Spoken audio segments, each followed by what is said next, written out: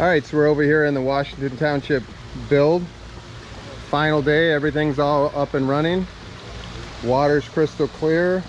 A nice footbridge here. Boom. Look at that waterfall. Isn't that gorgeous? About a 4-foot waterfall right there.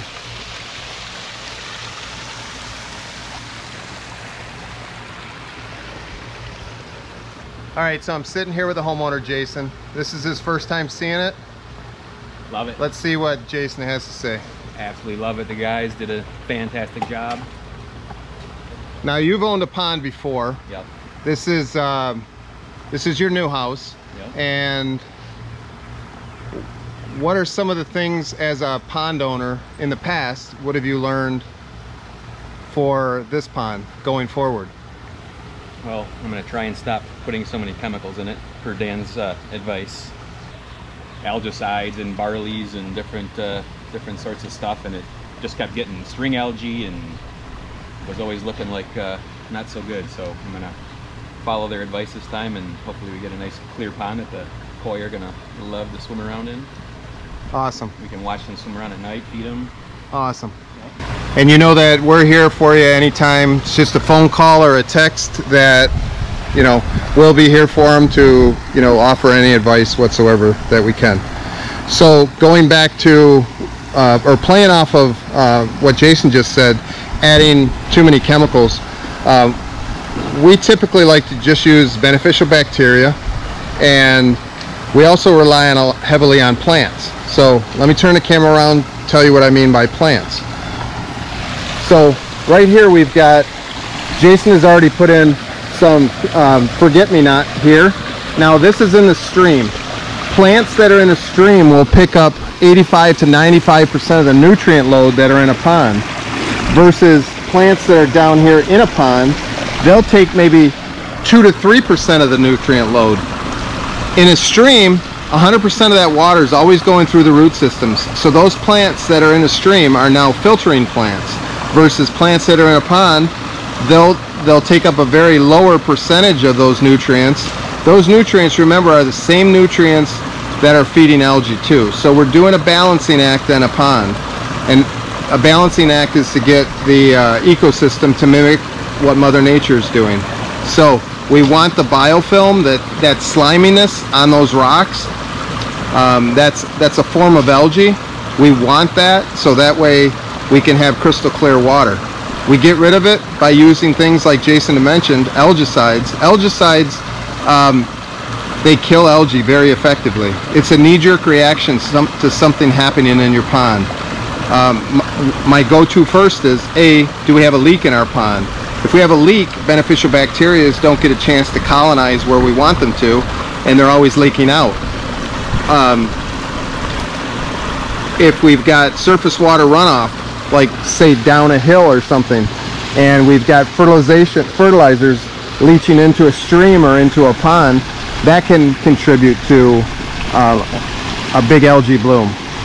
If we've got a lot of rainwater in one season, that can contribute a lot to the amount of algae that we have in a pond, because we have higher nutrient levels in a pond when it rains a lot. So not all ponds are created equal. Not every season is the same. So we take it one day at a time. Whenever it rains, we like to double up on our bacterias. Bacteria that we put in today are not for today, they're for tomorrow. They don't get activated it takes 4 to 6 weeks for bacteria to be in a system to become active and start pulling nutrients away and competing with algae. Now here we have some pickerel rush in a pond. It's aesthetic looking. It's taking some nutrients out. It'll take more nutrients out in this location here, because this water in the pond is passing through the root zone. It's not going to take 85 to 95% of the nutrient load away from algae, but it's going to do a lot better because the water's rushing right here down into the skimmer. Now what he's got here is a little feeding ring, so the food will stay there instead of floating right into the skimmer. And remember, whenever you're feeding your fish, only feed them what they'll eat in 2 to 3 minutes. Feed them as many times as you want, but we don't need koi chasing it into the skimmer, and we don't want it rotting there, because if it rots, what does it do? Turns into nutrients for algae. So what were some of the biggest issues on this project? I think the biggest one for sure was being between the two patios. There was probably 18 inches of base material that we had to dig through and try and shape this out. Made it rather difficult. No matter how much underlayment or anything was behind the liner, once we started rocking it in, it just, the base material was just cutting through it. So had some patching to do, which happens. But so you heard it from the foreman, Brian.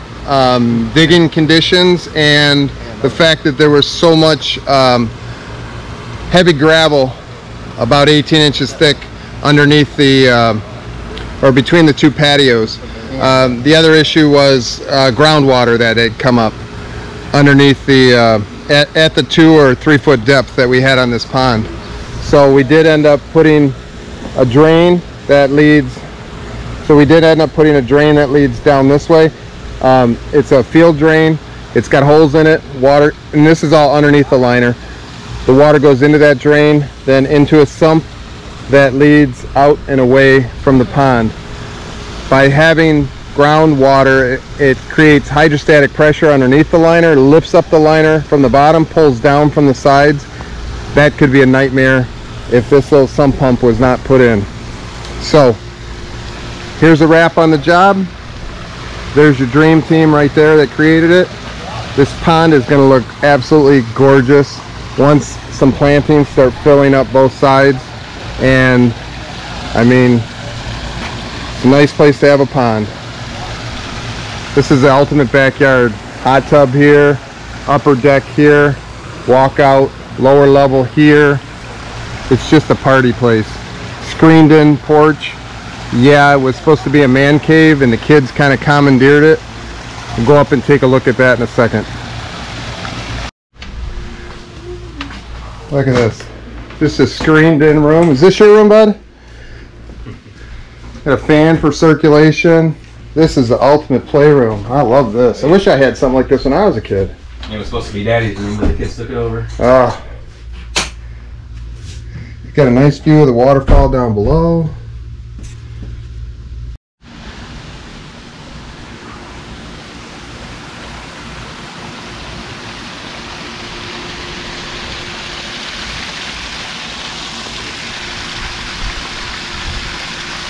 It's a 5.5 foot drop right here, 2 foot drop here, and another 1 foot drop down at the bottom. That goes down into a pond, 24 inches deep on this side, 33 to 36 inches deep on this side. It's gonna be a healthy home for some koi. So that's it. Let us know what you think on this project. If you haven't done so before, subscribe to our channel, and we'll see you on the next job. Thanks for watching. Have a great day.